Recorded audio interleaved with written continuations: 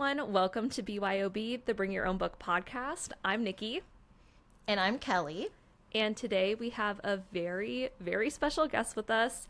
One of my favorite authors, #1 New York Times and USA Today bestselling author, Maureen Johnson.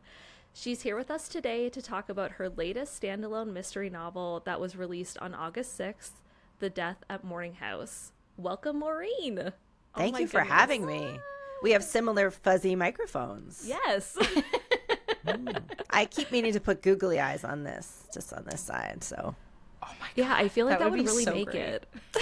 it. You'd have to name him too, or her, or them. Ferbert. You'd have to name the mic. I just thought of that name, but that's what he's going to be, Ferbert. I like it. And that what it shall be. Yeah. Oh, thank you again so much for coming today. Before we dive into questions related to Death at Morning House, I wanted to touch on the organization that you're a part of, Authors Against Book Banning.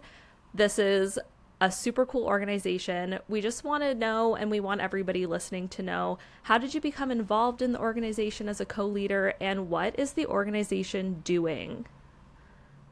Well, I am thrilled to be asked. Thank you. So Authors Against Book Banning is a nationwide American organization. I was asked by the National Committee to be the co-chair of New York and Connecticut, along with Maris Kreitzman, who's an amazing journalist and writer. We have an epidemic of book banning in the United States. I don't know if you've heard, but we have some weird stuff going on here. And I don't know if you've heard about it at all. It's, I don't know if you've heard that sometimes things get a little shifty here. But it's in response to the epidemic of book banning. I have a long experience with book banning. I have had, actually my bannings were quite some time ago where it started with me. It's a surreal experience. The first thing you learn is that book banners don't read. They do not read. They do not read the things they ban.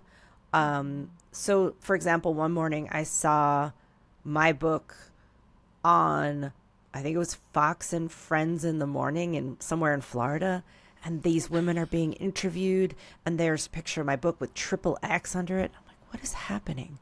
What is happening right now? And they're saying all these things. I'm like, none of these things are in the book. But the thing is, I know I wrote it. Like I wrote it. But sometimes they object to things that aren't in it. Sometimes they very selectively read. They just have a list of stuff they don't like and they personally don't want. And therefore, they have decided through their infinite wisdom of not reading anything that nobody will be allowed to read these things. This is a movement entirely driven by non-readers and attention seekers. That is all that it's ever been about, is attention-seeking behavior. So we need to fight back because these things are being codified, and also it's getting violent. There are librarians, teachers, media specialists. People are being threatened. They're being threatened for everything from firing to physical violence. Even way back, I had 2 librarians lose their job over my books. So these sexy books that have no sex in them. Right? Like, right. It's surreal, but that's how it happens. We're here as a resource to help librarians, media specialists, teachers, anybody or legislators who needs, we need an author. We need somebody to come and talk at a school board meeting. We need this information. We're trying to get feedback on this piece of legislation. We just need support. Can you show up? Can you talk? That's what this is about. It's new. It's still kind of we're getting feet on the ground, but we are having success in the New York chapter. We've been working on the case of a bunch of books that were found in the garbage with stickies on them that said why they were unacceptable and why they had been binned. You usually find when you drill down that most book bannings and book eliminations are driven by only, say, one member of the community. You'll find that this one person has been like, I have a thing. I've given up on Pilates and now my new thing is getting on TV, removing books from libraries. That's really all it ever is. I mean, truly, I've seen this for a long time, and it's always that. It's always that. And then it's a cause, and then it becomes a talking point, and then it just kind of turns into this sort of geode of like this is bad for kids, and then you'll turn it, and then it just becomes a rock that gets thrown around in legislation and in politics. So that's a very long-winded answer, but if anybody's written a book, please join us. Authors Against Book Banning. It's a very easy sign-up form. And if you are an author, if you're an author, but you're an educator, librarian, anybody who's like, I need help, books being banned in my library, I need support or whatever, reach out to us. We have branches all around America. I'm not sure if you have, I'm embarrassed to say I don't know what the Canadian situation is. I don't know if it's very similar. I think it's a little similar, but one of the main problems I find living in Canada is a lot of it is swept under the rug. So I work at a bookstore as a bookseller, and I did like half of a library program in school. So we talked about it a bit, but like in Canada, I think there are definitely some books that are banned, but you don't really hear about it. And then we have like a national book month or like book banning week awareness kind of thing. See, I don't even know what it's called because we don't really talk about it. And it'll like highlight a few titles, usually by Canadian authors, but they were banned and now they're not. But there's just like no education about it. And yeah, so like I think it's a little less like newsworthy, I guess, right now versus like what's going on in the States, but it definitely still happens here, and it's usually like the same titles over and over. But yeah, I don't know, Nikki, if you have anything to add. I think that's my experience with it. Yeah, I mean, I don't really know. It's been a long time since I've been in school, but I took like AP English classes, and we were allowed to read whatever we wanted. We didn't have any kind of like jurisdiction put on us about like what books we weren't allowed to study from. I know when my mom was a kid, there were a lot of banned books, but she went to a private school, and so they still taught them. But yeah, I don't think that it's as prevalent in Canada. I know that in the States, like down south, there's a lot about like books about queer people and stuff, and like not wanting kids in school to read about that, or that being like a very polarizing subject. And that's not something that we deal with here so much. I find like the Canadian government works really hard to make Canada as inclusive as possible, and so that's not something that's really trickled up here so much. It's really strange how this is all so way back, when I did 1,000 jobs when I was coming, I was writing, and I was also, doing 1,000 jobs to pay the rent. And I was a textbook. My specialty was textbooks. It was one of those things where you get a job and they're like, do you know how to do this? And I said, yes. I said, yes, always. Like, you're going to give me a job. I'm like, I definitely know how to steer ships. Like it's, 100% I know how to fly a plane. Oh boy. Uh-oh. But I was a textbook editor, and my specialty, I got very good at it, was correlating textbooks to all these every state in America has a set of standards. And in order to sell a textbook, you had to correlate it to all these state standards. I had memorized them. I was like a walking database of these, and I could correlate books like in my sleep. I could be like, here's your Pennsylvania correlation, here's your Tennessee correlation. But we used to have to correlate. It sounds a little technical, but you knew, for example, you would get these lists of content guides, and there were all of these things that you couldn't have, and that you knew you couldn't have in the textbook, or it wouldn't sell to Florida, it wouldn't sell to Tennessee, it wouldn't sell wherever. So we always knew you could never have dinosaurs. Like, dinosaurs were always a no-go. Yeah. You couldn't have dice, because that was gambling. So everything had to be a 6-sided number cube. I mean, then it was like the sublime to the extreme. Like, you always knew. I was like, dinosaurs and dice every time. But Dungeons and Dragons. Oh, absolutely not. Swimming pools, like, coffee. There was one that was literally just danger. There was one that was literally like danger. I'm like, how many stories about people making community gardens are you going to put in this English textbook? Like, this is, so yeah, it was textbooks. And then I also did standardized tests. And I had this weird specialty that this was my side gig. This was my hustle for maybe 6 or 7 years. And I have all this experience in textbooks and testing and seeing how restrictive it was. And one of my last acts was to take the list of things we couldn't have in a textbook, and I sent it to Harper's Magazine. And I was like, here's, because they used to publish all kinds of stuff in the opening, like things, and I was like, you need, and they published it, and they, under the heading "Text for Nothing," like this was just this list of things you couldn't have in there. Wow. And now we have book banning, and now we have this this kind of codifying of transphobia, which was weirdly, in some ways, author driven. I mean, it's, and then, you know, it especially in the UK, it really, that kind of movement came over from the UK in a certain way. And then, you know, they're afraid of drag performers reading to kids. And it's become this rodeo of weirdness here where it's just all these talking points, and people like, there are libraries, there are school libraries and classrooms in Florida right now that have no books in them. Yeah. They have sad. I want to repeat that. They have no books in them because of the law. I don't know what to say about that. So I'm sorry I know I'm supposed to be talking about Death at Morning House, but I'm like, this is much more important. So yes, I'm very passionate about it. Makes me so mad. I mean, Canada is definitely not perfect, but I think one thing is that we have like 3 main political parties. So it's harder to get a majority in the House of Parliament, which is like our Senate, I guess, maybe. I'm not a expert.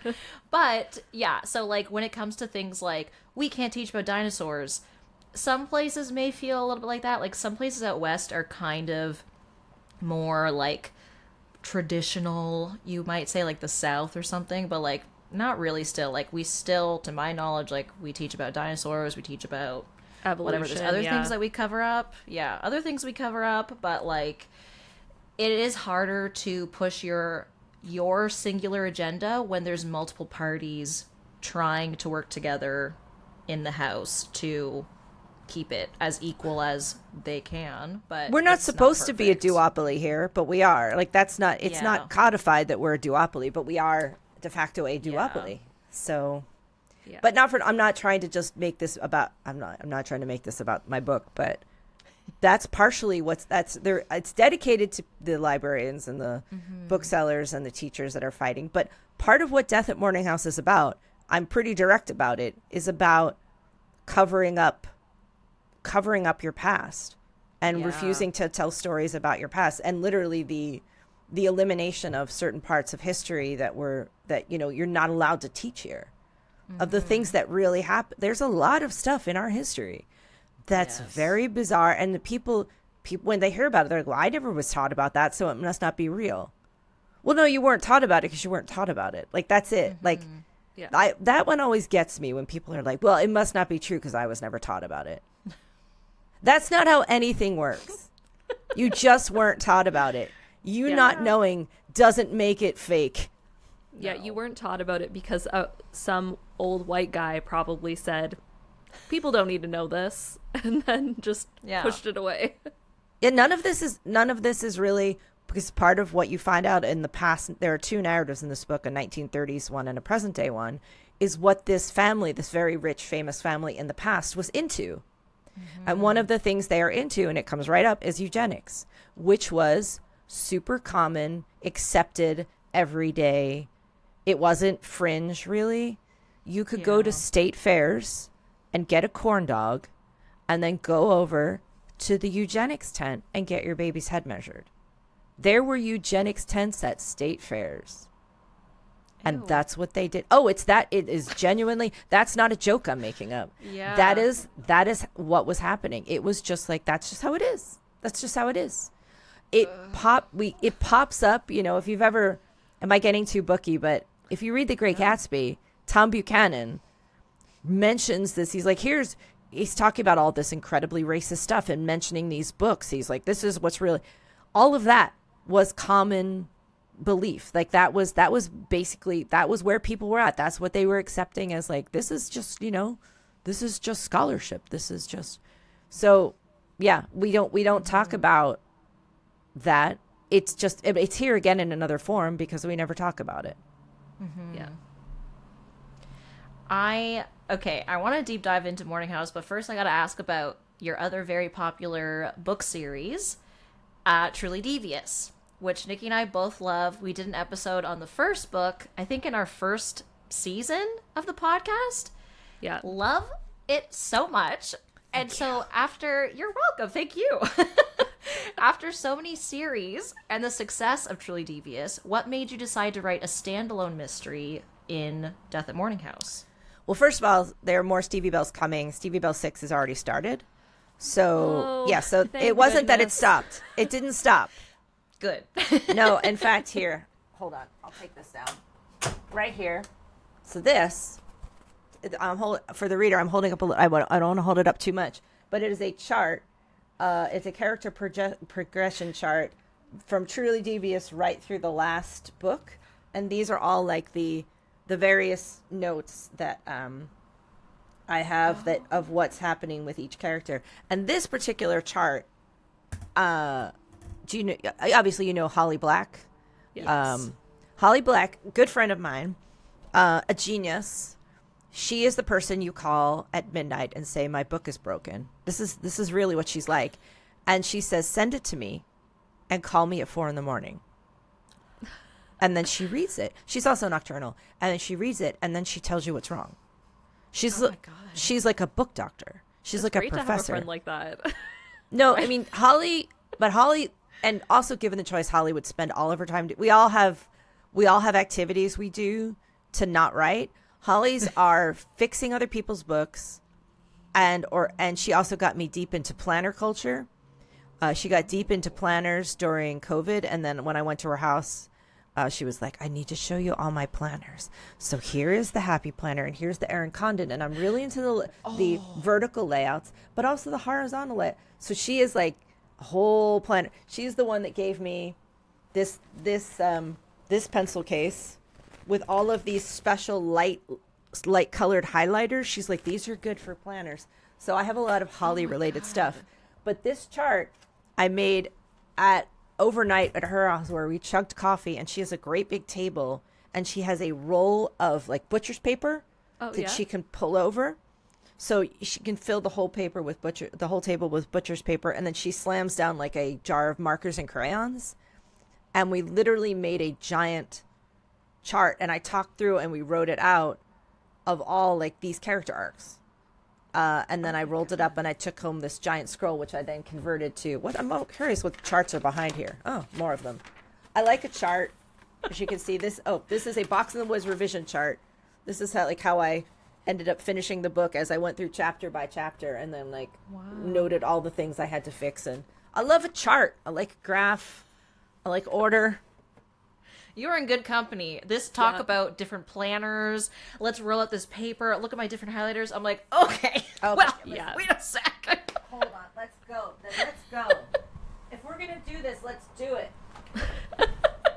Okay, first of all, this is the new planner I got obsessed with and then never used. I overnighted it and spent extra money on it. But here's why it's great, and I'm definitely going to use it in the fall, is because it has this spread. I know you guys didn't come here for this, but it's big. It has this really long spread that you can do the whole month in. And then it has these flaps that you can do week by week, but you can see the whole month at once. That's what I really wanted, is the ability to see the whole month at once.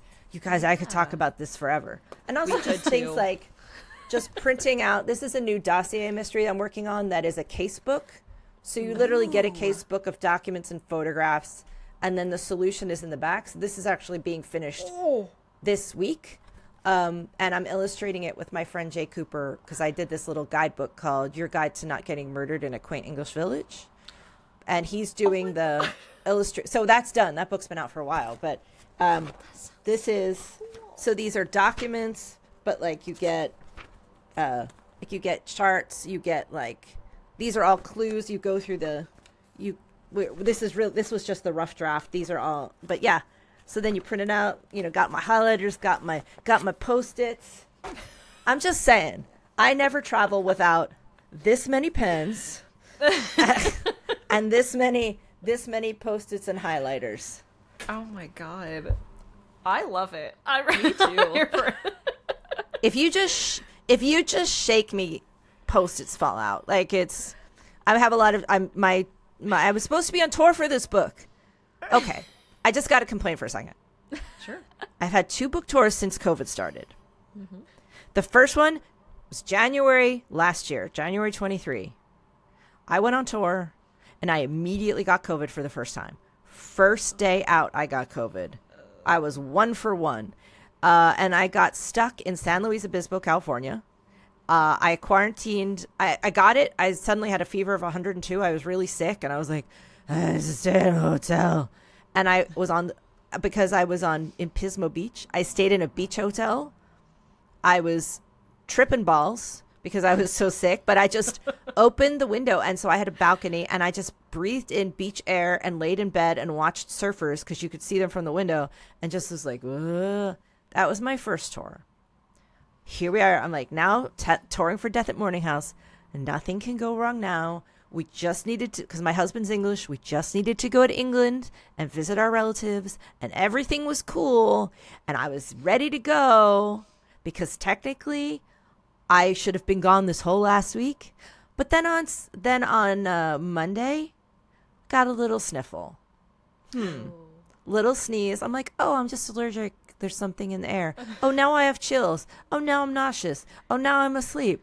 What could it be? It's definitely not COVID. I was the only person masking in England. Oh, no. I got COVID again. No. And right 3 days before my tour. So I'm sorry. It was a week. It was a week before my tour. I don't know what day or time it is anymore. I've lost all sense of it. But it tanked the U.S. tour. And it has been reassembled. And I am starting again this weekend. And I will be doing half this U.S. tour and then going right to the U.K. to do a full U.K. tour. And then I will come back and I will finish the U.S. tour. Well, the good news about you already having had COVID is you'll be immune for a while. So you get to enjoy this time around. Look, I'm not so egotistical. I don't believe that the universe is telling me so. But at the same time, I'm like, okay. You're 2 for 2. And 2 of those, by the way, have been Boulder, Colorado. Boulder, Colorado is like, you are absolutely just against us.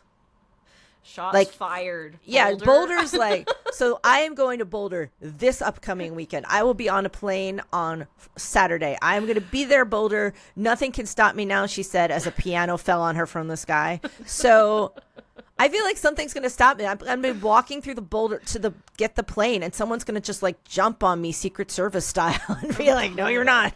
You're going to feel the moment the air shifts in the plane, like I'm in Boulder. Like you're just going to know. Like, well, you fly to Denver, and that is where my agent and best friend lives. So I'm just going to stay with her. Mm-hmm. But here's the thing, Boulder Bookstore. We may be bringing a puppy because she just got a new Jack Russell puppy. Oh my gosh. He's a little tiny guy, and he has 2 little hearts in his fur. So they named him the Doctor. Aww. And they call him Doc. I love that. I had a Dalmatian, and he had a few heart spots, and they're just so sweet. Oh. Can you imagine if you show up? That will be the second time also that we have maybe shown up for a Colorado signing with the dog, because I've also done the Tattered Cover in Denver. And on the way, we were in the car, and there was a golden retriever just walking down the street alone. And we stopped the car, and we're like, what's happening? And so we got the dog, and he happily hopped into the trunk. And then we drove around. We couldn't find the owner, and we were calling, and nobody was answering. And we're like, this golden retriever is coming to the bookstore with us. So we were going to be like, it's us. And this golden retriever we found on the sidewalk. And then at the last second, the owner called and we were able to reunite them. So I might be the author that either doesn't show up in Colorado, but if she does, we'll bring a dog that she finds. Well, I'm not against it. Would you ever write a animal companion for a sleuth in one of your your books? I will make this personal guarantee, though, that an animal will never, ever be hurt or killed in one of my books. Thank you. Look, I know it's a little, I just personally can't write it. And yeah. I'm just that person. Like, I can't even watch The Secret Life of Pets because some of the pets are sad in it. I'm like, these animated pets are sad. Yeah. Yeah. I am that much of a I can't watch I've watched John Wick, but I've started it a half hour in. Yeah. That I was told what happened, and I just was like, okay, it's not for me. I would be John Wick, honestly. I would be him. I have no training. I'll get me some. I don't need just a woman scorned. Okay. Oh. You hurt my dog? Okay. Looks like I'm an assassin now. Oh, I 100% understand that. Yeah. Yeah. I can read some gory stuff, and as soon as it's about an animal, I'm like, this is the worst thing ever. Nope. But like humans, I'm like, yeah, murder that guy. Let me read about it. It's fine. I've thought about this, and I'm like, I think it's partially because we are human. At least, look, if you're not and you're listening, but whenever I see animals on shows, I'm like, they don't know they're acting. They're not acting. They don't know what TV is. They don't know what movies are. Right. They're just being a good boy. Like, they don't know. Yeah. And I'm always thinking about that, is that they are doing their own thing. They have no idea what a John Wick is. They're just getting treats and hanging out, and they don't know. So in many ways, I'm like, I don't want to involve them in a bad way. Yeah. Agreed. Anyway, Death at Morning House. Is that what I'm supposed to be talking? I'm so bad at publicity. They're like, talk about your book. I'm like, do you want to hear about pens and dogs? Hey, that's okay. We have a so-called book podcast, but we'll go off on tangents about like musical theater, about who knows what, and then I'm like, oh yeah, so this book we read, bringing it back, Musical theater. Guess who knows whenever there is a regional production of Rent? That would be this one right here. I love that. When your name is Maureen Johnson, a name I had before Rent was Rent. Yep. A question I got in the beginning: are you named for her? Is she named for you? Are you her? God. Did you cheat? Wow. Oh my God. And people. I am the Maureen Johnson who really does live near the 11th Street. I live in the East Village.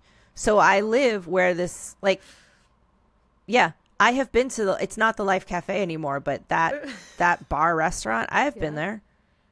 It's in my neighborhood. Wow. And I know Anthony, so I call him Pookie. So I'm like, we're meant to be together, Pookie. He's my Pookie. I always call him Pookie when I talk to him. I'm like, I get to call you Pookie. My name's Maureen Johnson. I'm just allowed. He accepts that. Does anyone ever call you Mojo? I got that as a kid. I never liked it. I like it, but no. I'm okay with it now. But as a kid, I don't know why. As a kid, I was always like, don't call me that. You know how you're a kid and you just have an aversion to things that you can't quite explain? Yes. Yeah. Yes. I just never got the because I think Mo in my head always sounded like a 50-year-old guy with a cigar that ran a bar in Queens. Like, there's Mo. But now I'm like, that sounds awesome. Call me Mo. And let me be some guy chomping a cigar, running a bar. Hey, Mo. What do you want to know? Sounds great. Powerful. Yes. So I wanted to ask so the settings of your book are so like my book, right? Yeah, your book. Don't worry, there's plenty more time for us to get into tangents about other things. Great, I can guarantee you the people listening to this just want to hear your thoughts about anything. Like, great. Yes. It doesn't have to be just about Death at Morning House, but this question is about Death at Morning House. Okay. In Truly Devious, the book took place in and around Burlington, Vermont, and the feeling of being on the mountain was super captivating. Like, the first couple chapters of that book, I was like, I am here. And as I was reading, nothing in my world existed other than that book.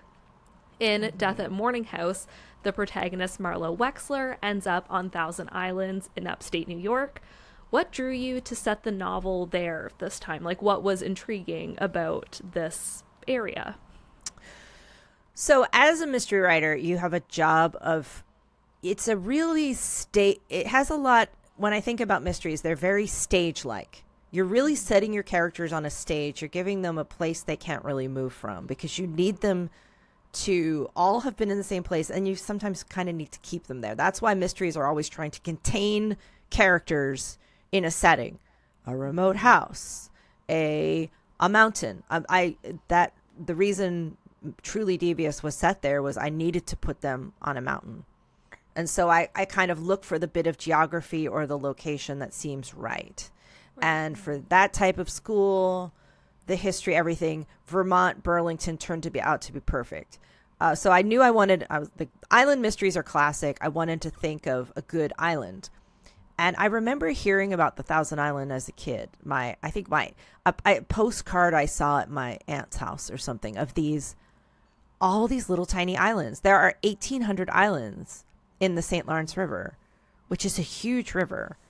And you can have an island with just one house on it. Like, it's wild. Like, you go there and it's literally just a house in the river with nothing. Like, you step out the front door and you have 1 foot and that's it. You don't go outside except in a boat. I don't know what you do, but you don't go outside.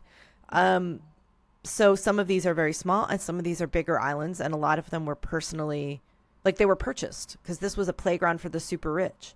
So they would purchase islands and build mansions on them, and they would spend their summers there, yachting from house to house.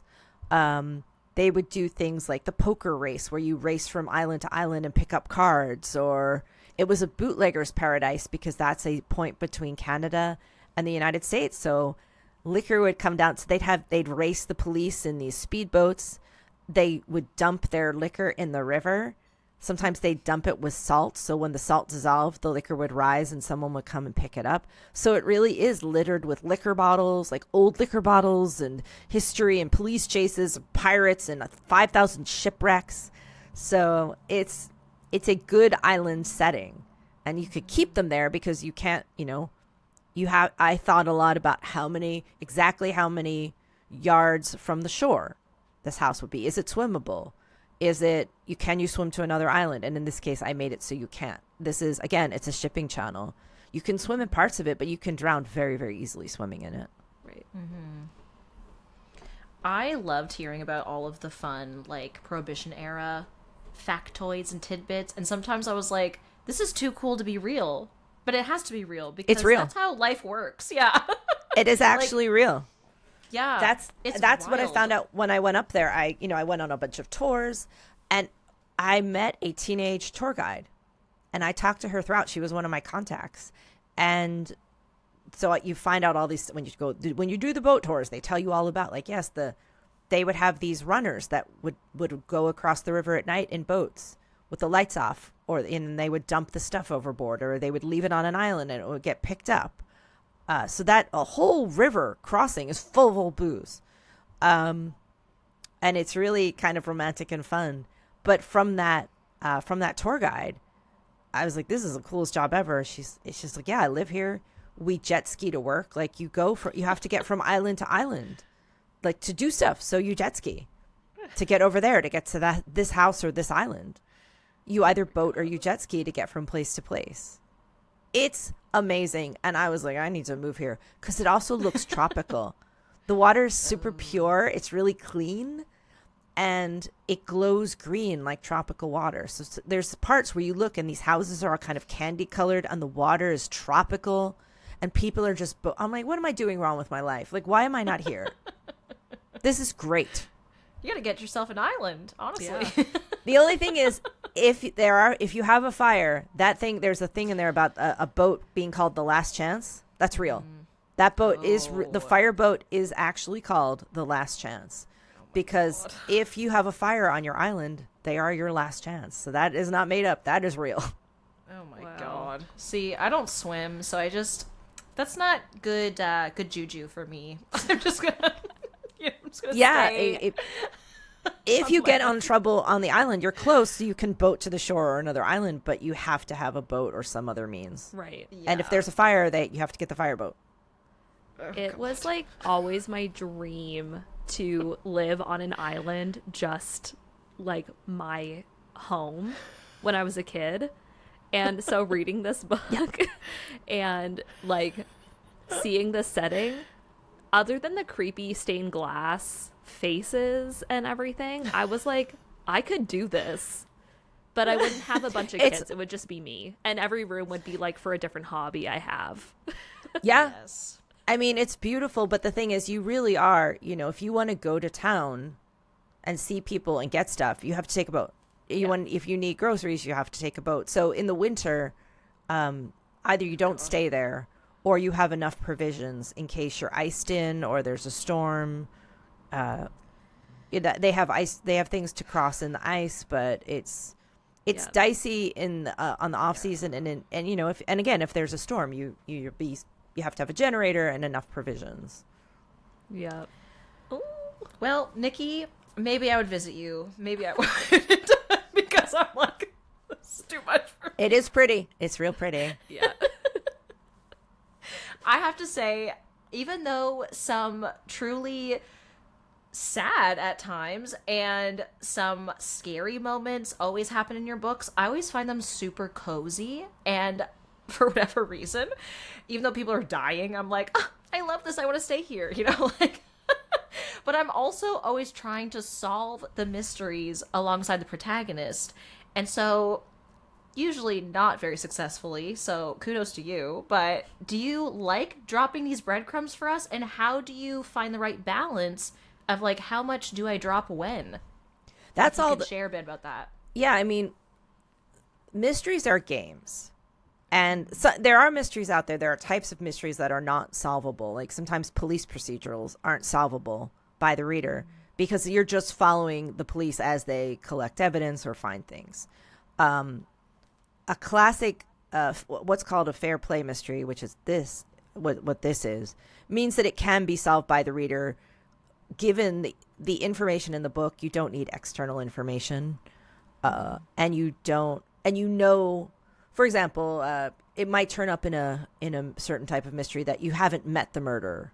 It's DNA, and you find the person. In these kind of mysteries in fair play, the people responsible are always there in the group, in the setting, and it's up to you, the reader, with the information given, to figure it out. It's a game. It's a puzzle. I always start writing mysteries from why. Always. I sit and think about why, because it's a serious thing. Even though it's a mystery, murder mysteries are weirdly fun, but they are gruesome, and you have to really know why this happened. And then I pull out the who and the how, and I write the end. I figure out all the technical aspects of it, and why and how everybody relates to what goes on. And from there, I can start pulling threads and working backwards. Okay, here's how this is why this person wouldn't talk about this. This is why this other person wouldn't have noticed this. This is why this other person is ignoring this, etc. And then I kind of pull towards the front. Oh, right. Interesting. That's kind of like the opposite of how you write other genre fiction, I feel like, in a way. Because I often write the end. I've never written a book in order. Ever. Oh, interesting. Ever. Cool. I've never written anything in order. I've never written an essay in order. I write bits of it, like that, my kind of core sentiments or ideas that I have. Luckily now, I used to always just do it in Word, but I use Scrivener, which is a program used by a lot of writers. And it's very simple, but it's that you can make individual files for things. So I can write a scene file, and you can move them up and down, and you can combine them. And that's a great tool if you write like me and you are writing in different sections that you sometimes need to reorder or label, because some of this takes place in the past, some of it's in the present. So I can see by marking like where I'm putting in my past sections, and sometimes I can move them up and down, like, oh, okay, actually I want it between chapters 16 and 17 and not where I have it. Right. So. Okay. Yeah, not all of us have a butcher block roll butcher paper roll on our table. I wish. Holly Black. Scrivener's a great program. It almost, I would say most writers I know that I hang out with use it, and then you just export it as a document. But it's very simple, but it allows you to write sections, group things in chapters and scenes and things like that. Yeah, I haven't used Scrivener, but I've dabbled in Dabble, which is another kind of like writing tool like that. And I love it because it has the kind of cue card layout that people like to use sometimes. Yep. So instead of having it on a big whiteboard or on a cork board, you have it actually like on your program, and it is so nice for organizing and everything. Yeah, that's super cool. I don't get into the really, because it has a billion technical settings. You can do tags and set in, like, you can, if you want, you can drill this thing into the ground. I never get into all of that. I just basically use it to write things in sections, and then I'll label them occasionally a color, but that's it. I don't do all of the, you can do things where you label exactly what characters show up in what scenes, and then you can sort by character, and you can you can do all of that. And that's, it's one step too fussy for me. But I like to keep it divided and then be able to do my sections. For sure.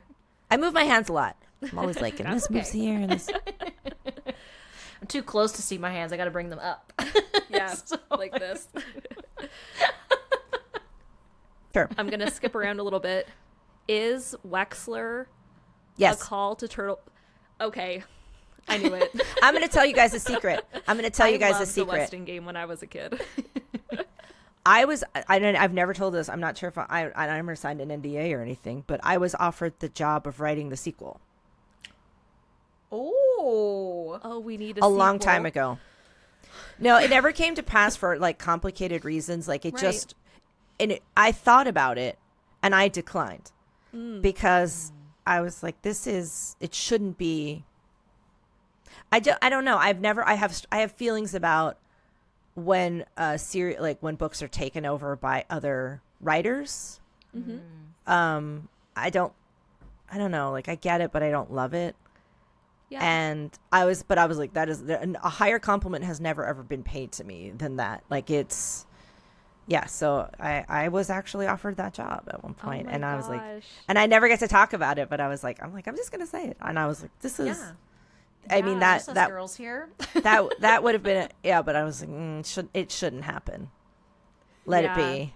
I literally we had written down for like later in the questions. I'm a huge fan of Ellen Raskin's The Westing Game. Huge. I read it when I was in grade 4 for the first time, and I've read it so many times since.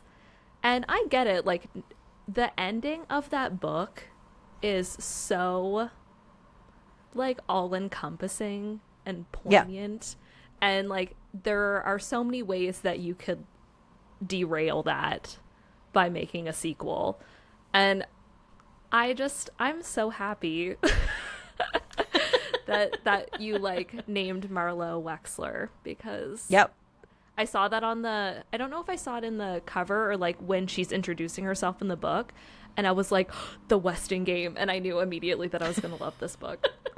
I consider her a distant relative of Turtle. Yes.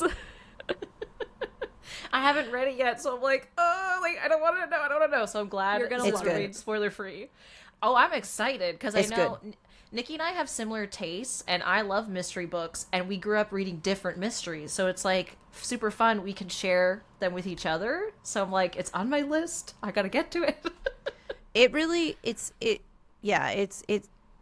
It's very it's so well structured, and it holds up in terms of like, it's from 1978, but it holds up in terms of diversity. It holds up in terms of just like, there's stuff about it where you don't it's sometimes you go back and you read stuff and you're like, yeesh, oof, oh, and the Westing Game is really not like that, and it's really just about people that live in this big building, Sunset Towers, and I don't know, I don't want to spoil it for you, but it's so good. I'm gonna circle back to a previous part of our conversation because I want to get more info on your dual timeline stories that you love to do, which we love to read. I am super curious, and I think we kind of got a bit of the answer, but I want to hear more about, do you write the two timelines separately, like all in one go, and then piece them together, or do you write them in tandem? Yeah. They kind of get written, because I don't write anything in order. They're weirdly easier to write than the present day pieces for me. They're always easier. I don't know why, but they're always easier. And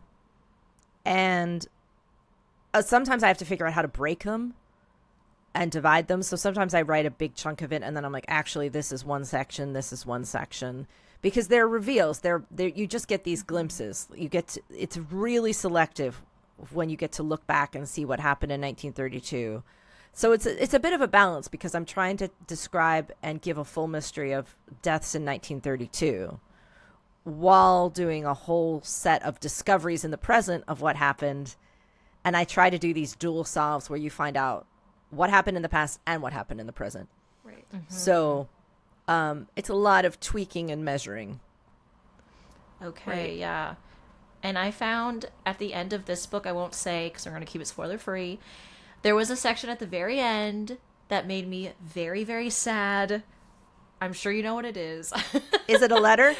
Yes. And I was like, even though people died, I felt like that was the true tragedy of the book. That was my favorite Yeah. part to write.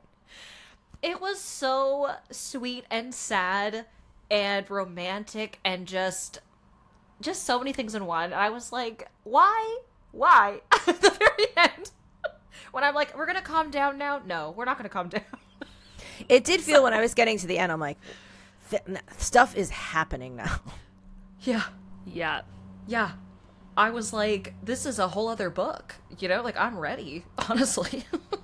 Just saying. But A lot went down. yeah. And we just got a little snippet of it. So.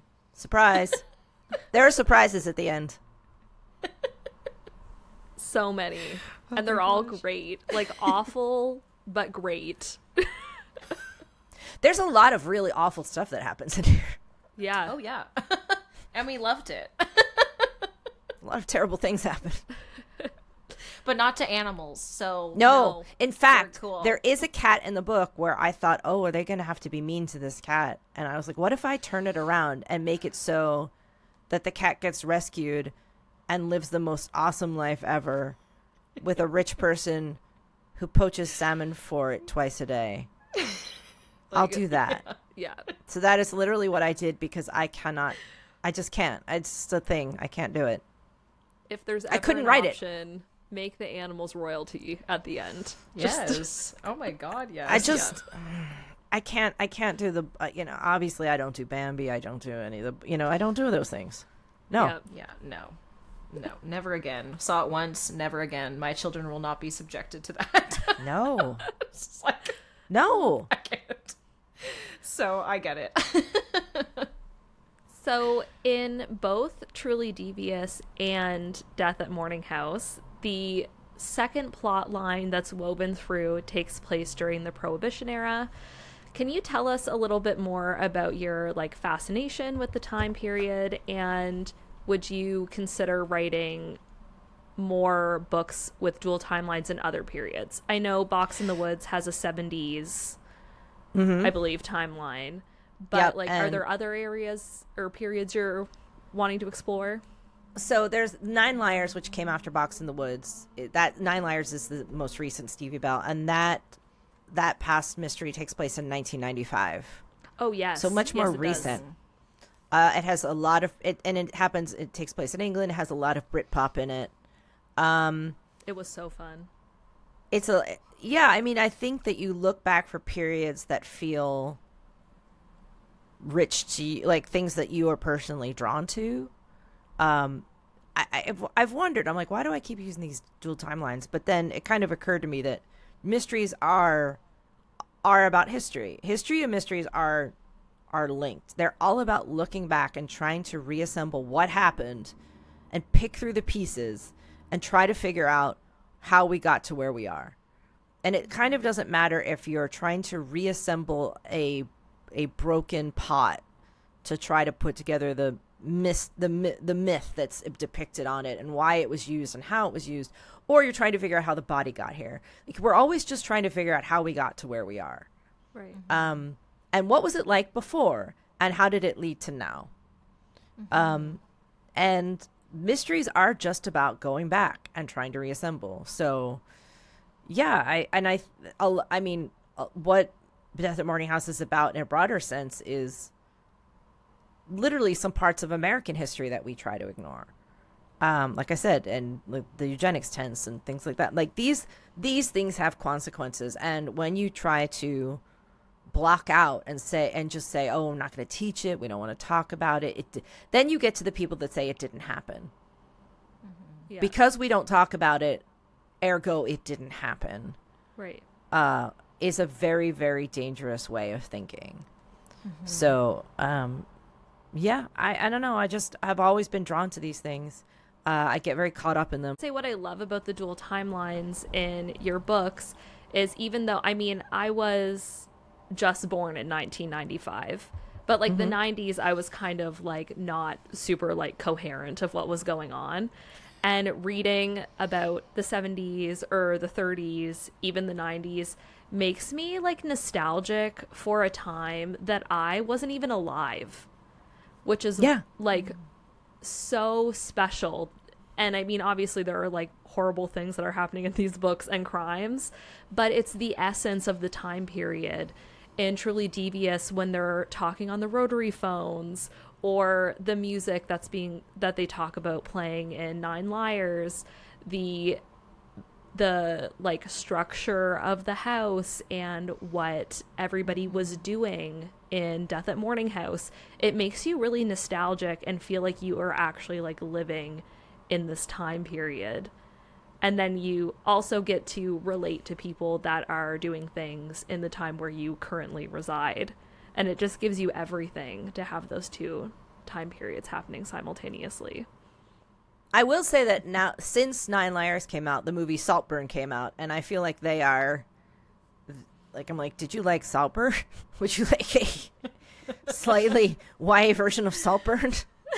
Man, I love Saltburn. Yeah, I did too. I saw it on a plane, so I think they cut out some super gross scenes, which was perfect. Like, I heard there were some really gross scenes, and I think they toned them back for the plane. There were definitely some like scenes you don't want the person sitting next to you on a plane to look over and see you watching. Or maybe you do, depending on who's beside you. Yeah. Yeah. Man, I loved it. I loved it so much. Oh my gosh. I think we have to wrap up soon, unfortunately, because we don't want to take up too much of your time. I know you have other interviews. Don't you want to see more planners? I do, of course. honestly. But I guess if I could end on one little question, do you think there's any future Marlowe Wexler books that No, could come about? this is meant to be a one and done, but Stevie 6 is already begun. Oh, thank goodness. Stevie 6 and Stevie 7, plus the dossier. Like, there's a lot to write. So Yeah. people are always like, what are you writing on? What are you doing? I'm like, they're like, what do you do? What do you do all day? What are you doing in there? You're like, yeah, just sitting at my desk. There's a lot of sitting involved. That's I don't okay, mind. because you have a lot of stationery to keep you company. Although I will say a lot of writing is like, because people are like, how long have you been doing? Like, I clean up the kitchen and I fiddle around, but that's sort of what I'm thinking. Right.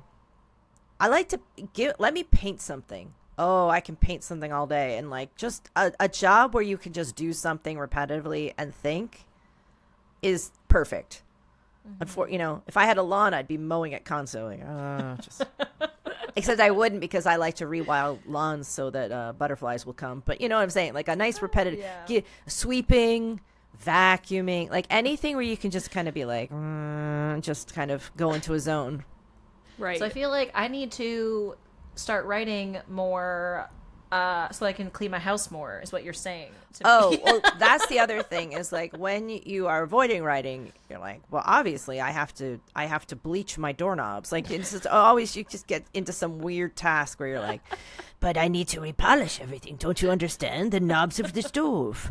I need to totally I must clean this. If you've seen that I've pulled out the fridge, then you know that that's every Holly on the way. That's every writer, though. That's every, you will suddenly find that somebody is like, just do, that's a classic thing. I lived in this crappy old apartment in Queens where you could do anything to this apartment and it didn't matter. And I repainted that thing so many times. I can't even tell you. I once, in the middle of the night, I ripped out the kitchen floor with my bare hands. I was like, this gross linoleum floor is gone. And I just pulled it up. And then I went to Home Depot and got like new floor tiles and put them down because I was like, I'm on book deadline. Time to take up the floor. Honestly, I have a lot of procrastination issues, and that really resonates with me. Yeah. Yeah. Like, do one productive thing to avoid the productive thing you're actually supposed to be doing. Look, yeah. I have a chapter right, but have you seen my new steamer? Yep.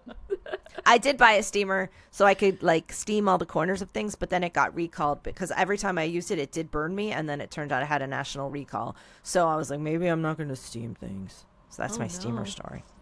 Because... Yeah, you have to return it because they're like, you have to cut the cord off and return it because I was like, yeah, this thing has burned me every time. Wild.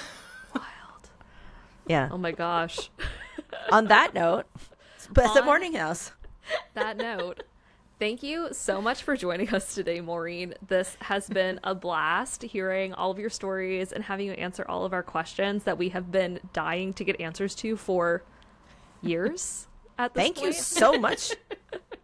And thank you all for listening. If you'd like to keep up with Maureen and her goings-on, you can go to her website, maureenjohnsonbooks.com, or Instagram at maureenjohnsonbooks. If you'd like to keep up to date with us, you can follow us on Instagram at BYO Book Podcast or on TikTok at Bring Your Own Book Podcast. And remember, if you want to read a mystery, pick up a Maureen Johnson book. Until next time, see ya!